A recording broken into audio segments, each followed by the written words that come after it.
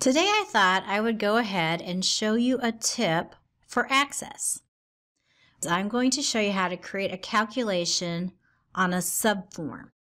The form we're looking at right here is actually a form that has below a subform with it.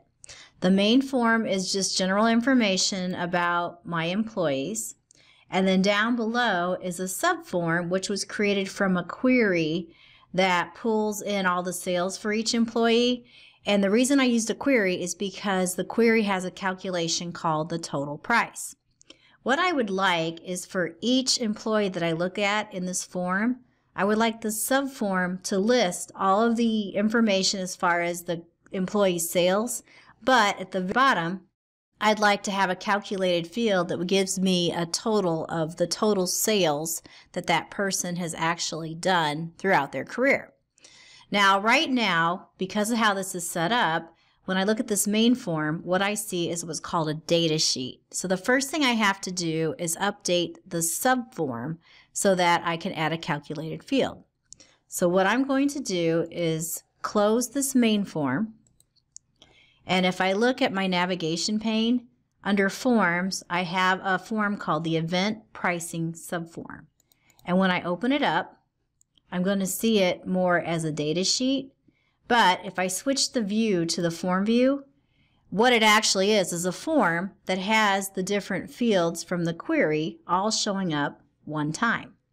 What I need it to do is to be more in a form view, but itemized, so that it can still work as a subform. So the first thing I'm going to do is switch the form that I'm using as a subform to design view. And what I have to do is change the layout of this to what's called a continuous form. So the first thing I'm going to do is go ahead and select all the fields in this form. And to do that, I'm going to go to the ruler, and on the ruler I get this little black arrow that shows up. I'm just going to click and drag, and what that does is just selected every single field in the form. Then on the ribbon, if I switch to Arrange, there's a choice for how to create the layout of a form more in a table format, where I can do stacked or tabular.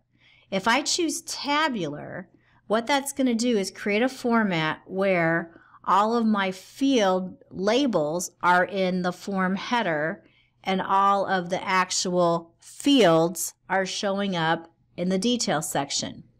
I'm going to go ahead and click on the top label field and drag to the left just to kind of make it so that it goes all the way to the left. And then if I switch to the Home tab and switch my view to Form View, I'll be able to see the form and what it would look like as a continuous form. The only thing that I need to fix, if I go back to Design View, is there's a lot of space between the actual fields and that form footer.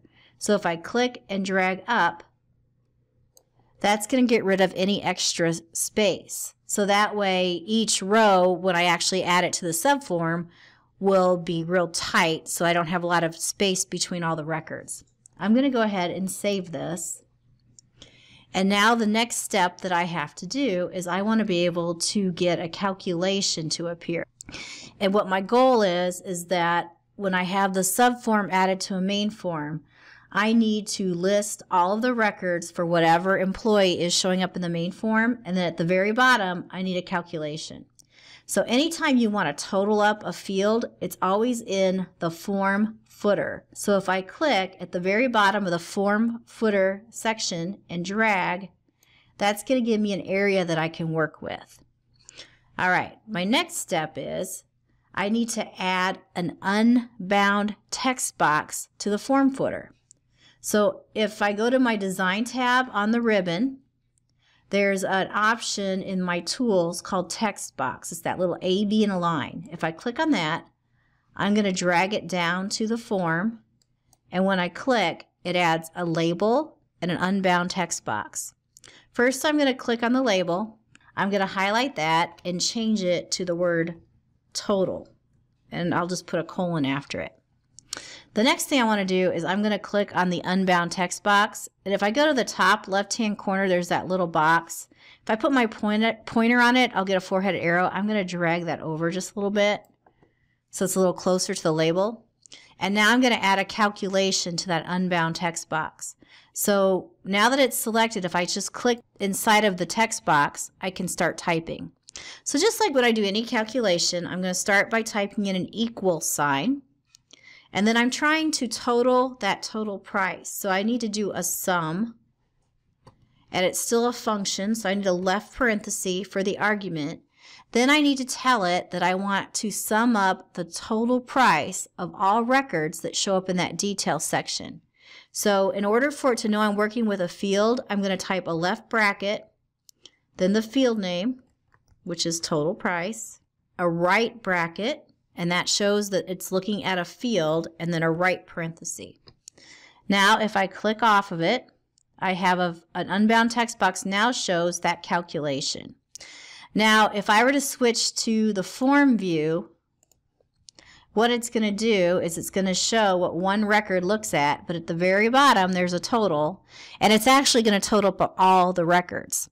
Now this is inaccurate, but once we have it so that it's appearing in the subform, it'll total it out for just whatever record is showing in the main form. One other thing I want to do is I'm going to go back to design view. And if I click that unbound text box, if I just double click on it, I need to change the format of the contents of that text box. So on my property sheet under format, I'm going to click on a drop down, and I actually want this to be currency. So if I switch back to the form view, now it's in a currency format. Okay, I'm going to save this event pricing subform and close it. Now if I open up the employee sales form, it's in form view. It looks as though nothing has changed. It still shows up as a data sheet. That's because the default view of the subform is data sheet. So all I need to do is switch to design view, scroll down so I can see my subform, and in the very corner of the subform between the two rulers is a little box. That's the select all. And if I double click on it, that's going to make it so that my property sheet is showing the information for the subform, not the main form. If I go to the format section, there's a place that says default view. I'm going to switch that to continuous forms. And what that'll do is if I switch back to the form, now it's going to show my records in that continuous form view that we created when we edited the subform. And at the very bottom is a total. That total is going to match whatever record shows on top. This is Gina with this month's tip. For more information about our company, visit officeproductivitytraining.com.